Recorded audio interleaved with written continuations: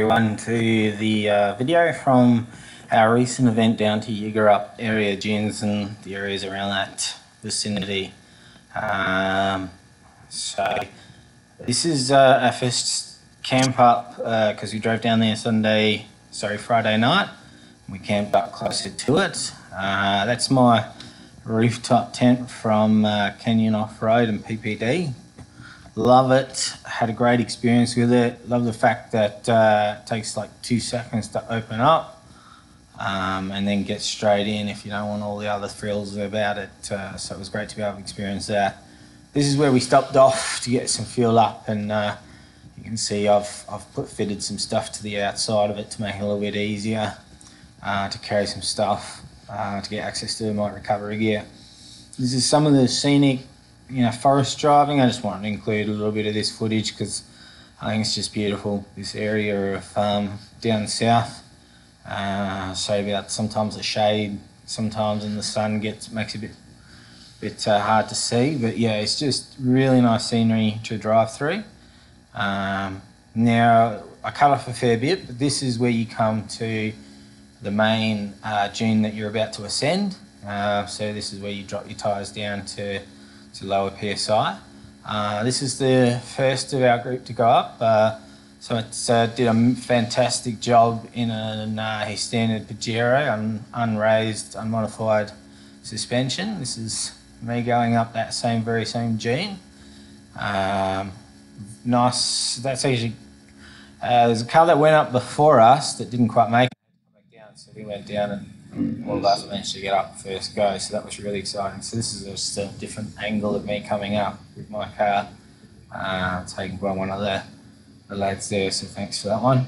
But, you can see it coming up, you can see the softness in it. A bit firmer when you get up the top there, and the last of us to come up in the FJ there, making it up easy, no dramas. But yeah, that's the first to stand up, and with the right tyres pressures, it's not that difficult if it's set up to be done correctly and you get the nice speed. So this is just a little bit of the 360 view from the top. So when I drive up, I just do a little pan around so you can see how beautiful and white this whole section of this entry point is, and then off in the distance, the bush area. So I can pan. I just wanted to pan the whole camera around to give you guys a bit of a view from what you see when you come up to the top, and how everyone made it up first go with no issues. Obviously, in a couple of pictures, so that's looking off into the distance from where we were standing, and then the cars that were on the trip there with us. So thanks for everyone that came along. That's the mighty trity there with the tub rack and the the rooftop tent that I gave a whirl for the first time off-road. This is the steep descent to the beach, so it was a good crack because this was really well done here actually, but you can see how the Pajero sort of slid to the left there, but did a fantastic job of recovering it himself and getting himself moving in the correct direction. You want to obviously face down straight into the dunes and try and avoid the slide, which will naturally happen, but some people would might go with that and turn too much and you can roll your car. So great instinct to be able to just quickly correct that and then face forward and drive straight down. So that's really good. So it's a bit hard to tell from the video, but it is actually quite a bit of a descent that you're looking at when you go to go down. So once I make sure they're all down and everyone's clear, I come down this hill. So it's kind of soft here. So you can fluctuate your pressures depending upon the conditions. Like obviously the first entry, you want to be down kind of low, especially depending on your rim size and how much rubber you got to work with. Also depends on how much pressure you need. But you neither want to have to be consistently changing them too often, as that can become kind of tiresome and frustrating. So this is where we get onto the actual Yeagarup beach. Another great example here where we turn right. I wasn't really, and you can see the slide there by the Pajero. He was trying to get on the track that everyone else was heading in. Sort of slid down with gravity and then got himself, once again, what I would say temporarily stuck, but with no help, got himself straight moving again. I'd at that point reversed back to check out what was going on to make sure everything was all good, and he did a great turnaround just there with no assistance. And if anything, I messed it up, because when I reversed backwards, instead of going straight and staying on the firmer sort of sand, I actually slid down too into towards the water area. You can actually see here the vision of my bogging. I've sped it up a little bit for the first portion. But you can see me, I got a little bit stuck. I went into 4 low, and you can see how deep I've then dropped down into the sand. So I'm trying to, you can see how gravity's dragging me towards that direction, trying to go forward and back, and you can see how much she's digging in just by the indentation into that dirt. So I'm trying to reverse backwards to get into that harder surface, but in the process I was digging myself a little bit deeper in on the other side of the car from the tyre that you can see there. But with a quick snatch strap out, we were able to get her moving again. But this was just to show you, like, you know, it's not uncommon for these things to happen. You know, this is me trying to reverse back and get it to go down towards the harder surface, which is usually towards the water. But quick snatch strap and we were out of there. So I wanted to get a video of it, just didn't get the opportunity. So this is us back on the move, going along the whole big stretch of Yeagarup Beach. So this is, and forgive me if I pronounce that wrong. That's if I'm pronouncing it wrong, please correct me. I believe that's how it's done, but I could be messing it up slightly. So we're going along really well here. Like, you've got this amazing sort of scenery. You've got this giant stretch of beach, and this is where the sand firms up quite considerably. So that's why sometimes people fluctuate their tyre pressure a bit to accommodate that. But I guess if you stuck halfway between and then only really lowered it for the difficult parts, you can pretty much suffice on that rather than consistent changes. So for this, you know, you could set easy here around 20 psi, or 18 psi. But if you went down to 15, you'd handle most of it without issue. And then for the real soft stuff, down to 10 to 8, depending upon your rim size as well. So coming up ahead, we'll I've got a couple of little shots, some views of Yeagarup Beach, just some still pictures that I took from the side of my car when I stopped. So you can have a view of how wonderful that, you know, the brilliant white sand is, and that beautiful coloured beach to the right. It's just, it looks amazing. It was blowing quite a bit though, so I don't know about fishing off that beach. Didn't see anyone fishing. It was quite empty compared to Jasper Beach, which looks better for that aspect of it. But yeah, that's a look from behind. So you can see it's like really quiet, really empty. A great place to be able to visit. So this is the Warren River crossing. Now this can change all the time, and this is a great effort by the Pajero there. He doesn't have a snorkel. Thank you for the assistance. We had one of the members there to help out with directions and making sure that everybody got across safely with no one getting stuck or needing assistance through that crossing, and with good instructions that was made possible. So thank you for that. So this is me wading through the crossing, and as you can see there, getting a bit of direction as to which way to go to stay on the firmer section, not to speed through it, go through it at a nice slow, even pace. That's why I've kept this at normal speed, so you can sort of get an idea. Don't rush it, nice and smooth, so you don't sink in or spin your wheels and suck your car down. This is a view from our side, so you can see how deep the water is, so you can see what it looks like when you go through it. You don't want to create too much of a bow wave movement with when you're wading through this. This is mostly fresh with a tiny bit of salt water as it floods up with the sea, but yeah, not that deep. So it's always good to check that area before you go through it, like walk it, and make sure the silt and stuff doesn't move before you go through it.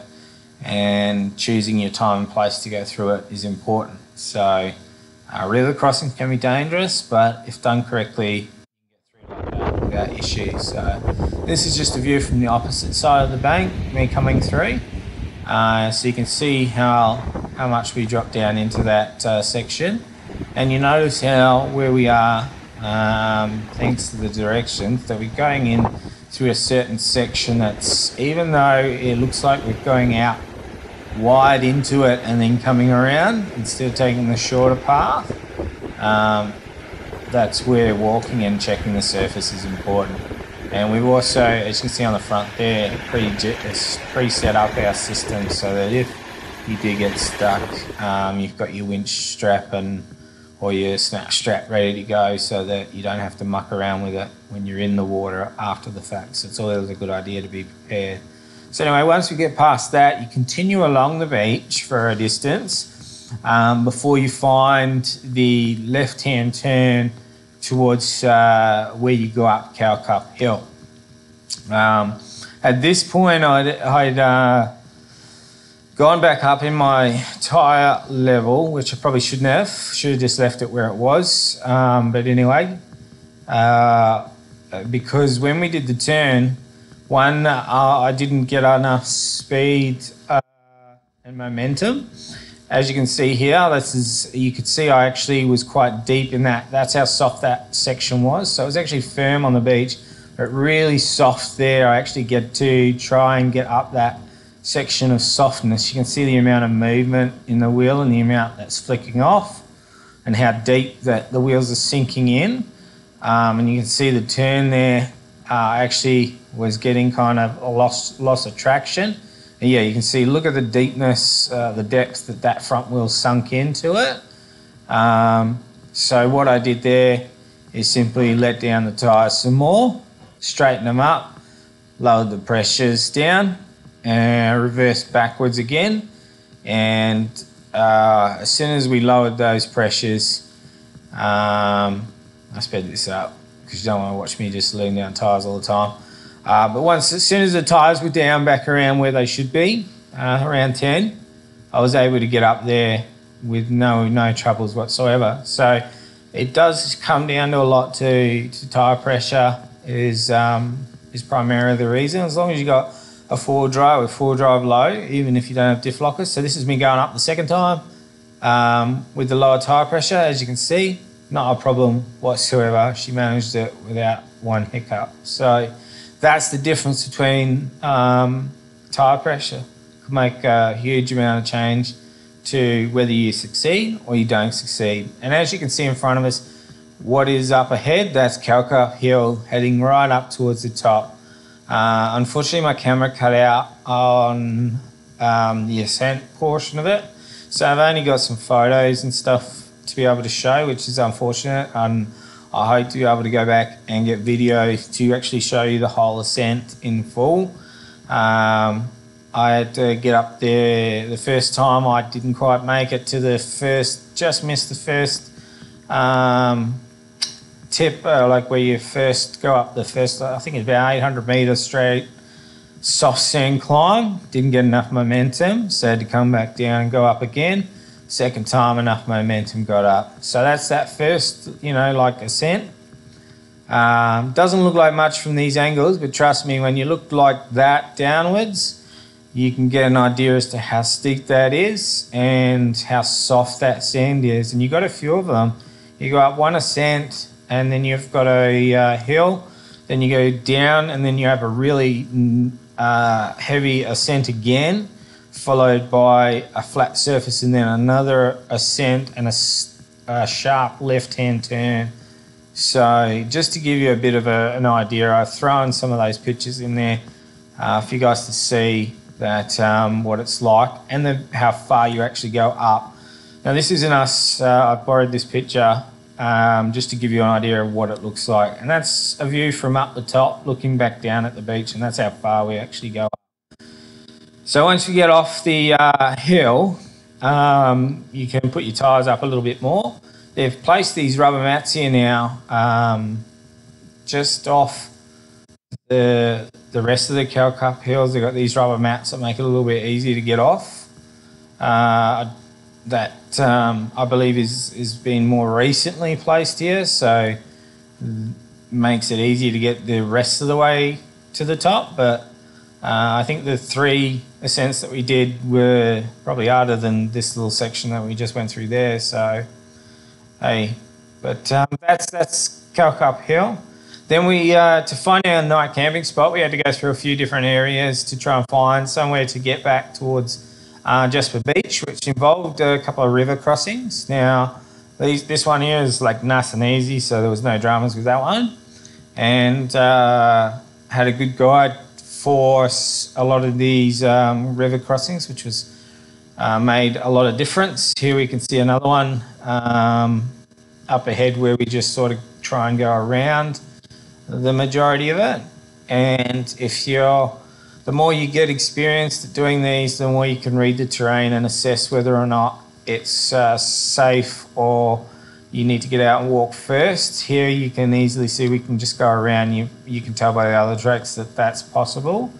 And also with those river crossings, going at a very, very slow pace to go through them is more important. So this is another reason for crossing, and I'm just waiting my turn. You can tell how dirty my car is at this stage. It gets a lot worse. You can see all the mud splatter from some of the river crossings already. But I just wanted to show you, that's the river crossing just up ahead. This is one of the deeper ones we go through.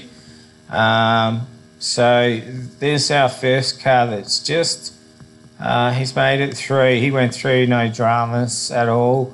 Just creeping along, so you want to idle along and be very gentle with your throttle and just go nice and easy through that, because you're trying to run across the top of the surface of the crust of the river crossing without digging it in by turning the tyres too deeply. So I did speed that up a little bit, so he's actually gone through that very, very, very slowly. So the second car goes through. Steve did a great job in his D-Max. The blue D-Max did a great job. Once again, we had all pre-set up stuff so that if we did get stuck at any stage, that we were set so that we could be recovered without having to fiddle around, especially in some of the sections where the water got quite high. I think I've got a vision coming up from outside of the car where you can see the depth that one of these get to. So the last thing you want to do is try and reach around underneath the water and put in your connections to recover yourself. So I believe at the end there's a little bit of a dig, gets a little bit of a spot to the right, so I try and avoid that on my crossing. So I do my crossing here. So as you can see, even though this is sped up, you can see there's hardly any ripple in front of me on the car. I'm really trying to be really gentle on the throttle. You don't want to push too hard or on the throttle. You just want to let it idle through. So this is where for low, and if you've got diff lockers, you engage them, and you just idle your car through and let it try and just smoothly run across that surface. And by reading your terrain and so forth, it helps with identifying whether or not this is going to be a crossable or uncrossable path, or whether you need to walk it or not walk it. And how, as you can see, we got a little bit of direction there in front of us. So this is just the vision from outside to give you an idea of what it looks like from the outside, and how we wade through that section. And I've sped this up again So understand that this is not real-time speed, this is slow speed. So, and you can tell by some of the indentations here prior to going in, you can tell that the surface is a little bit firmer there. And as you're going through, you can see the depth. So there's sections where it sinks rather deeply, and I get up over the towards where my wheel, the steps are.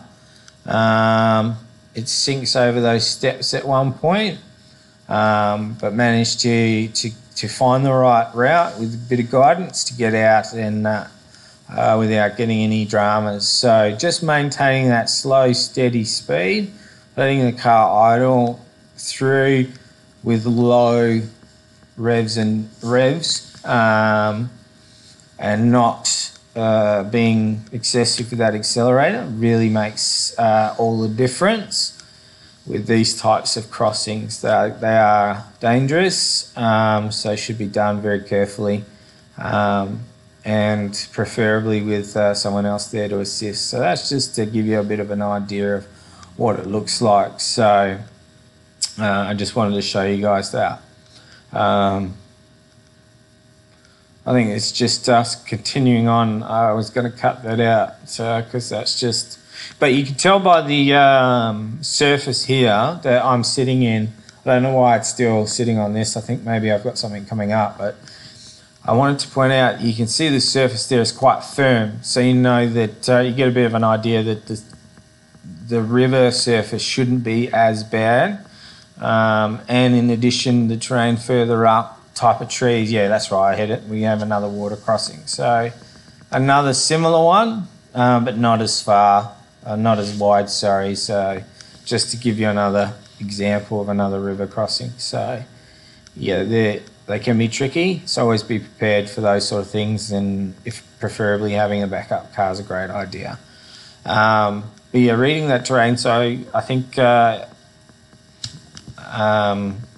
you know, looking at whether or not you have certain trees further up ahead, like this, you can see we're getting into more from more shrubbery style area into a bush with white gums and trees.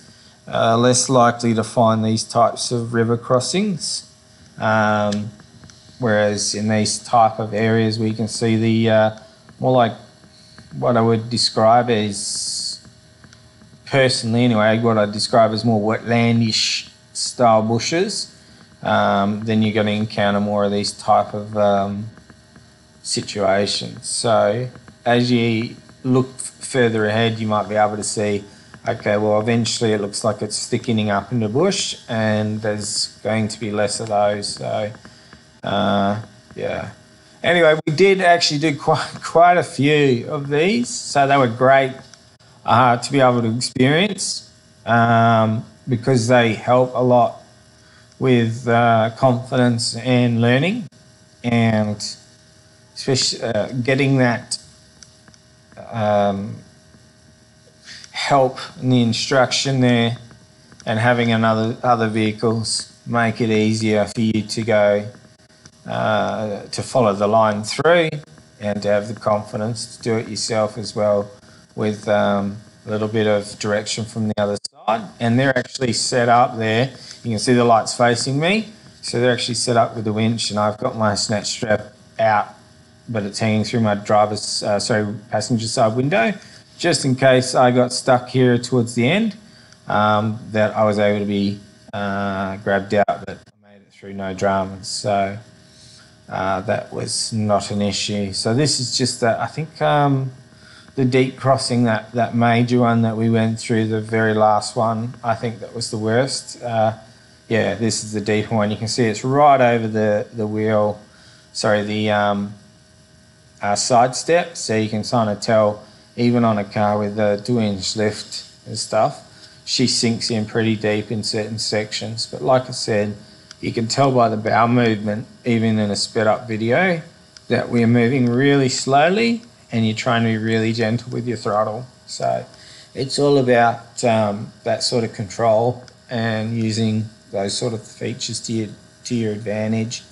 and being prepared for the worst case scenarios as well. So yeah, you can see the car up the front. So that's that same river crossing you just saw. And I chose to go a little bit to the left here. You can see I've dropped in deeper, but maintaining kind of steady movement, because the previous car went to the right and he sunk down a little bit more. So I tried to move to the left, but hey, anyway. So we finally got to our campsite for the second location.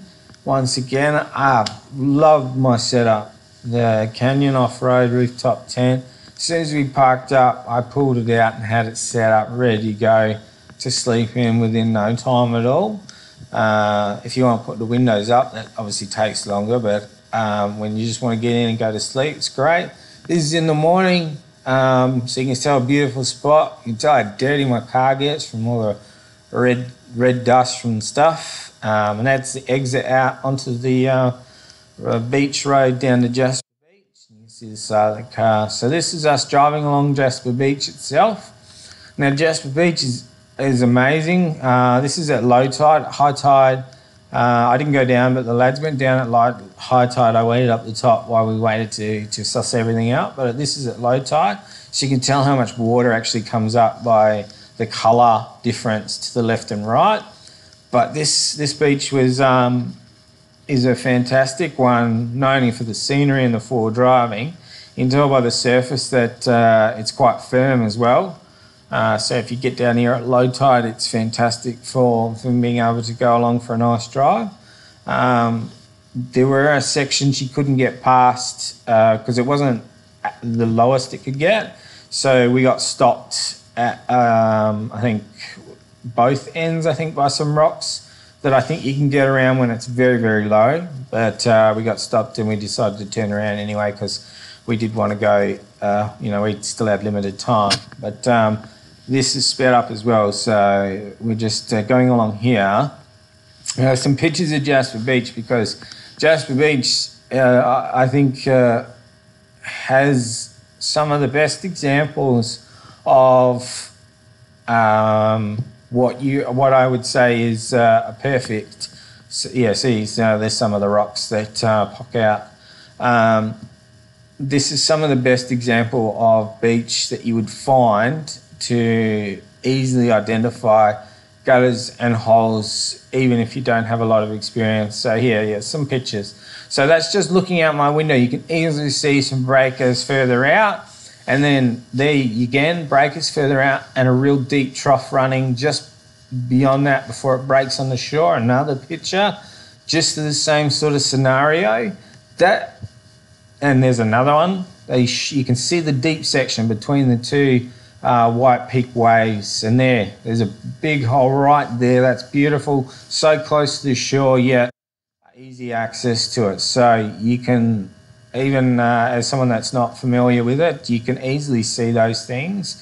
So that's a perfect fishing beach, and easy to spot those places where other beaches you might go long stretches with none of that. So can't wait to go back and actually fish there and test those gutters out. So this is just a short video footage of some of the sandy four-wheel drive sections as we driving out, but we went towards eventually we did a few other tracks, but eventually we ended up at, I think it's Stepping Point. The name will pop up on the camera shortly because I took a picture of the actual place we stopped at, and it was beautiful scenery there. And there was camping sites as you went off that area in the trees with shades and sections. Yeah, Stepping Stones was the name of the place. So that was the area around that we four-wheel drive. This is the picture from the Stepping Stones area. You can see the coastline, the rocks. There's a nice little pool down there. You can see people, but there's a nice little pool down there. You'd probably be able to cast off into that and really get some nice fish in that area. So that'd be another great fishing location. But yeah, there is camping spots as you come out that are perfect. Now, unfortunately, we didn't get a great shot at this. I did this crossing once and we missed it on the camera. And on my second attempt, on the first attempt I made it, second attempt I got all the way to that spot where the video stopped. Then I reversed back, went over it, and unfortunately cut out before we got me going through it. Anyway, we're back on the normal surface, pumping up the tyres, and I'm taking some pictures to show you how dirty my car got, the amount of mud that was stuck underneath and all over my vehicle was insane. I actually got a picture coming out where I tried to clear some of them. Yeah, look at that pile of mud.